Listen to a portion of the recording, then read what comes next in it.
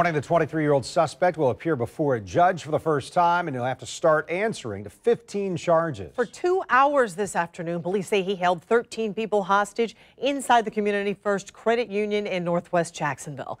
This evening, the Jacksonville Sheriff's Office released Humphrey's new mugshot. He is charged with 13 counts of kidnapping, 1 count of armed bank robbery, and 1 count of auto theft. And tonight, we're hearing from the suspect's father. First, Francesca Amaker. She spoke with one of the people held hostage inside the bank. Fran, he actually needed immediate medical attention. Yes, of course, officials did say no one was harmed, even though we are told that Nicholas held a gun to some of these people's heads. But the man I spoke with, fortunately, he was able to make it into an office where he and a couple of other hostages locked themselves off. But at the olive end of this, he had to need medical attention. I took off in there, me and the lady and a man, and we locked the door, and I got on my back on the floor, and the man got up under the table, and the lady, she was to the back, she was on the side of the door like this.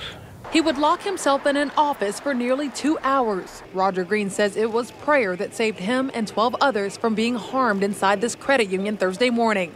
According to authorities, when 23-year-old Nicholas Humphrey entered this Community First Credit Union for a second time, this time with his dog, he pulled out a gun and fired it at the ceiling. I didn't hear anything, nothing, but I heard that bullet pop. And when that bullet popped, So 2 hours went by. You just stayed in that room? Stayed in that room on my back. And just playing dead? That's right. Until that machine come and knocked that door open, and then the lady got up, and I told her, I said, when you get up, now do this. Fortunately, after 2 hours, police say Humphrey became distracted by a noise, and the SWAT team was able to move in. No one was physically injured, but Mr. Green tells me he did have to get checked out by doctors. What's on your arm there? Is that dealing with anything? Well, that's where they had put some IV in there, and they was working on my blood because my blood pressure was up. But it was up when I left this morning, and it was up when I went to the doctor. And so after all that went on, that made it went up, then shown up.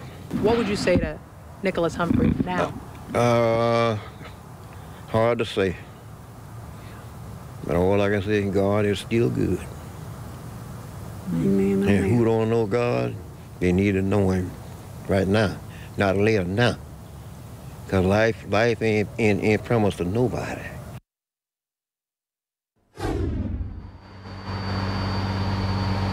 And Mr. Green was taken to the St. Vincent's, where he was met by family members and friends. He's expected to be okay, but he says he will never forget what happened to him and 12 others today.